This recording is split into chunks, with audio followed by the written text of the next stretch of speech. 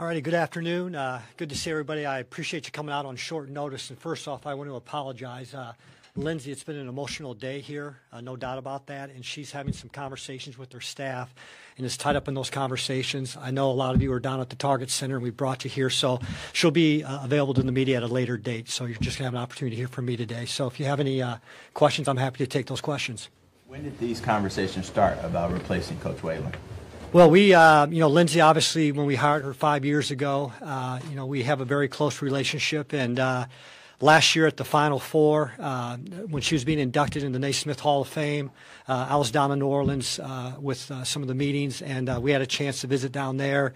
We visited throughout the season. I had a really good meeting a few weeks ago, and then this morning, obviously, we met. And again, it's been a series of conversations I've had with Lindsay probably over the past year. So did she step down, Mark, or did you fire her? Mutually agreed to step down. Would you say the impetus came from you, or was this more of a personal decision for her?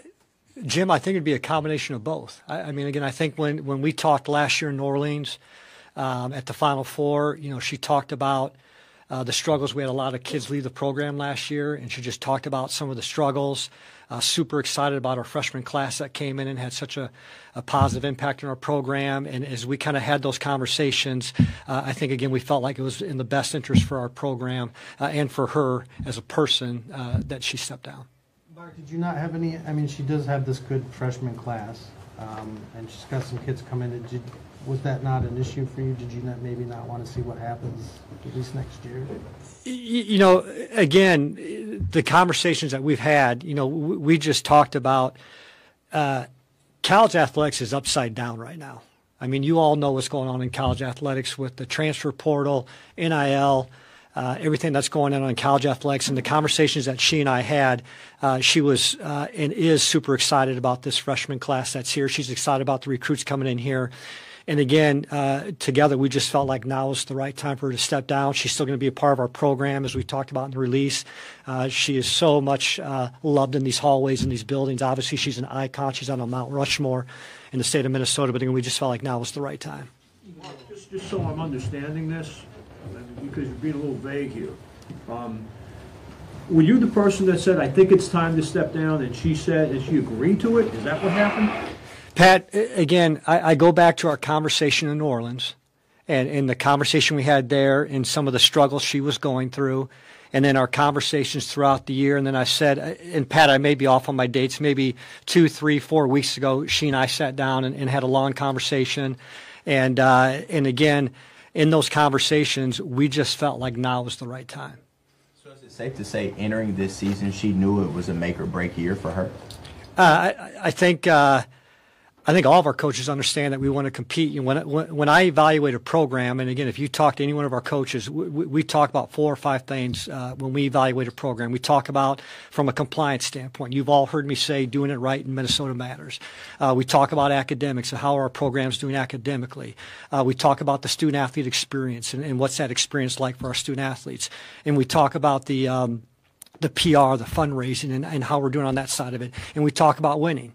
And obviously, at this level, winning is a big part of that. But so are the other elements. And again, we just felt when she and I had those conversations, and Pat, I don't mean to be vague, we've had very open and honest conversations, and we just felt like now was the right time.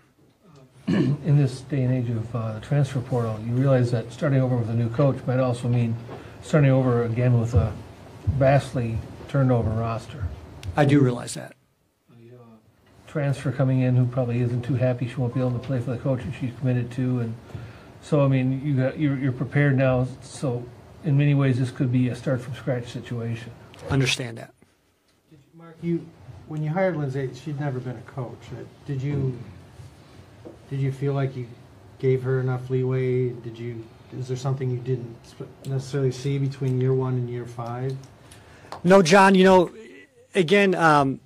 I've known Lindsay since she was a student athlete here. Again, I was the director of marketing. When she was playing here, I'm throwing T-shirts in the crowd when she hits the three-pointers, that type of stuff. I've known her a long time. And obviously when we hired her, we knew she did not have coaching experience. And if you remember when we hired her, I talked to Cheryl, have a lot of respect for her, obviously. I talked to Gino, a ton of respect for him.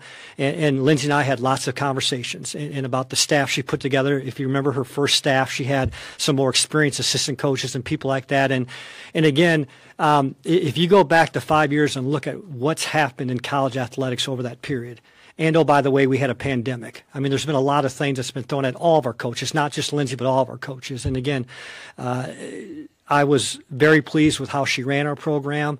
If you could see the student athletes now and how much they care for her, how much her staff cares for her, how much she cares for them, I mean, it's a really special group of people. When you say all that, why not give her a 6-year? Yeah.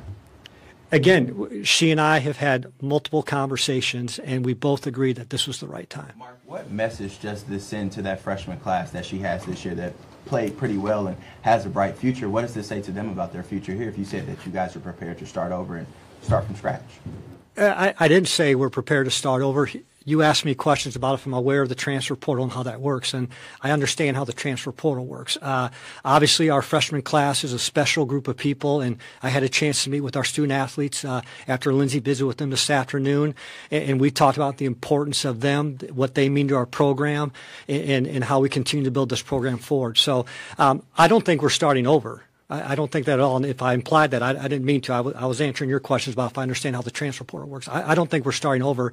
I think we have a really great core group of people here who have made progress throughout this past year, and it's our job to go out and find a coach that can continue to build upon the success.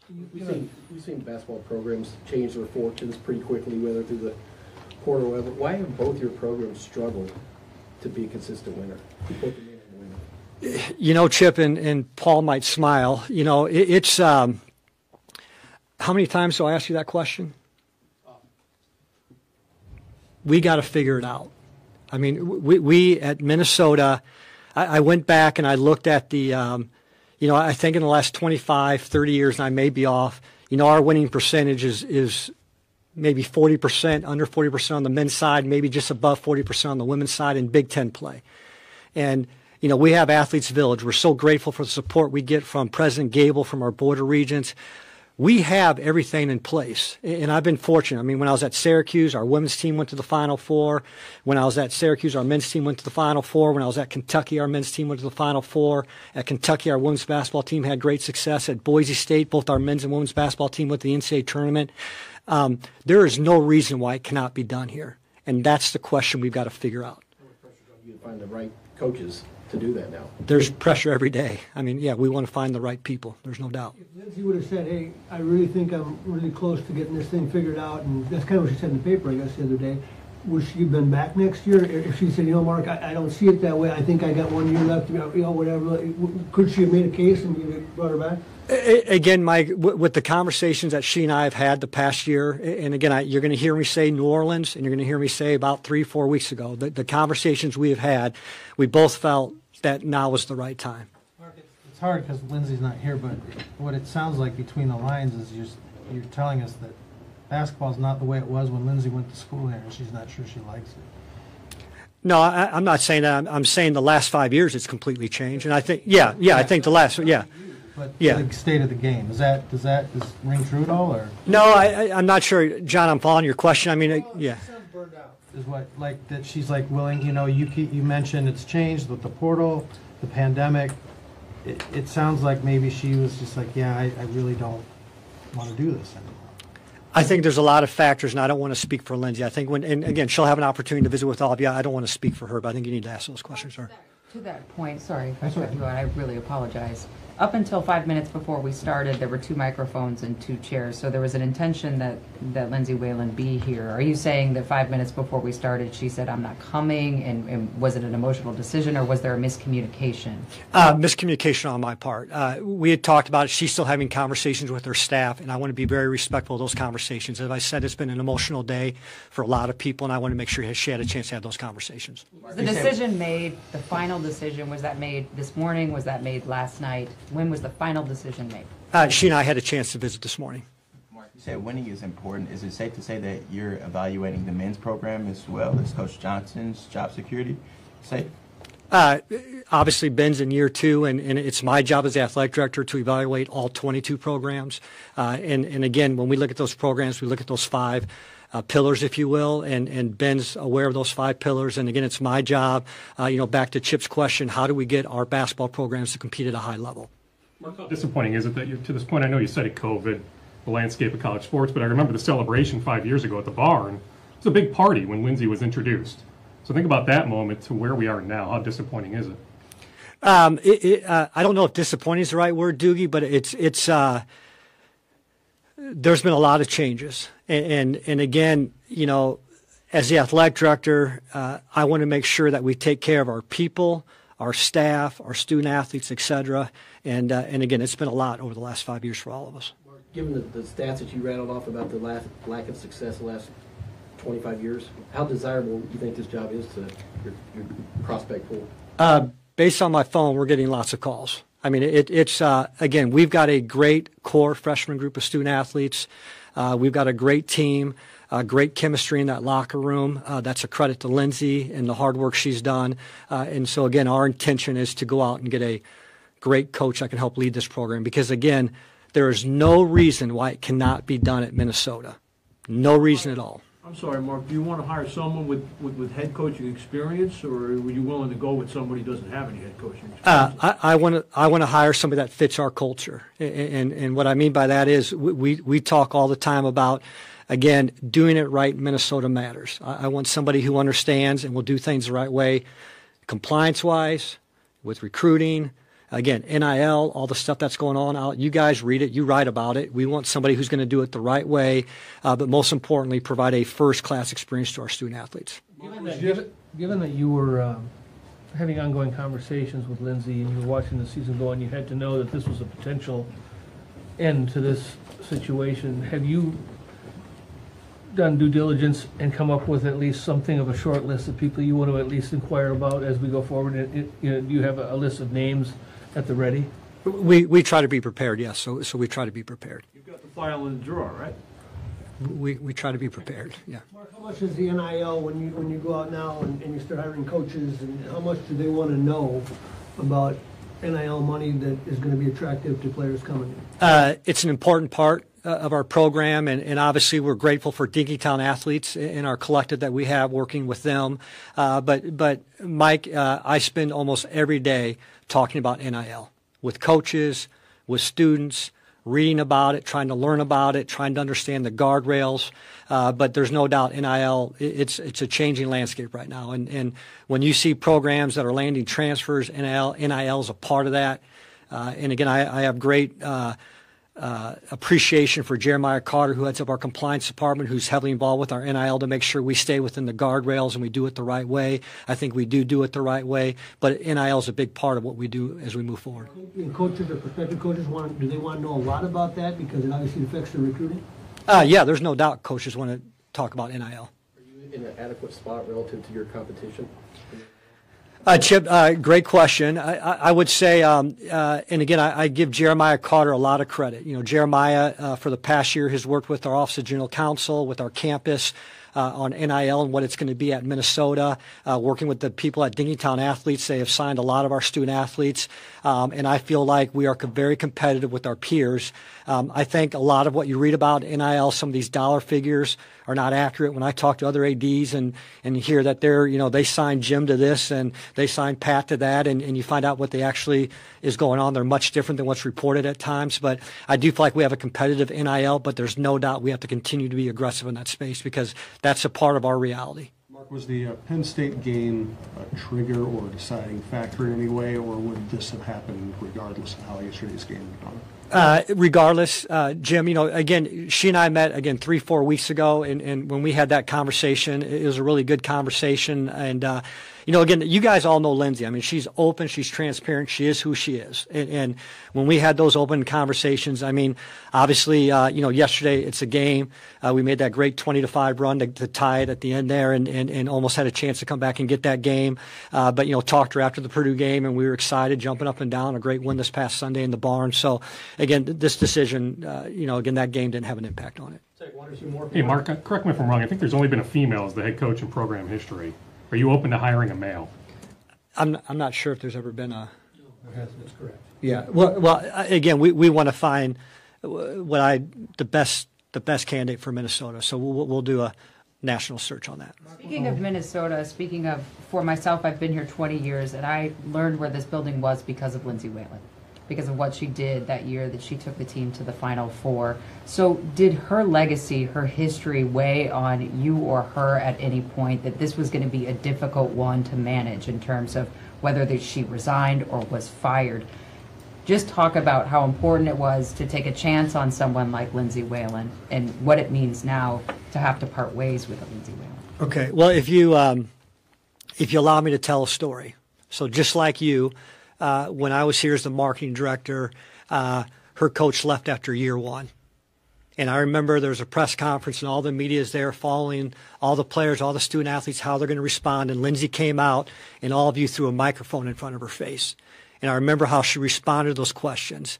And then you saw what she did the next 3 years as a student athlete, taking us to the Final Four, the great success, and all those type of things. And again, when I left and I'm gone from Minnesota for 11 years, I followed her. When she's with the Connecticut Sun, she's doing her, the links, all that. I followed her and kept in contact. And if you remember when I came back as AD, one of the first lunches I had was with Lindsay Whalen. And so a lot of people know Minnesota basketball because of Lindsay Whalen. I mean, she is an icon.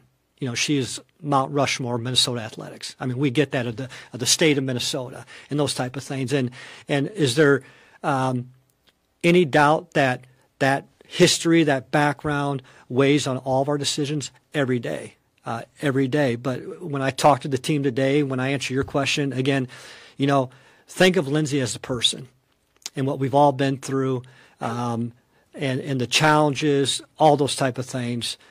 It's been a lot for everybody. But yes, we were aware of that, and it's something that does weigh on your decision when you make these decisions. And when I talk about an emotional day, and I know you're disappointed that she's not here, but I want to be very respectful for her to have those conversations that she needs to have because that's who she is. And again, she'll have a chance to talk to all of you when at another date.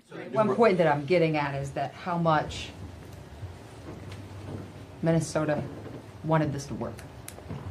Not just the University of Minnesota, but Minnesota wanted this to work.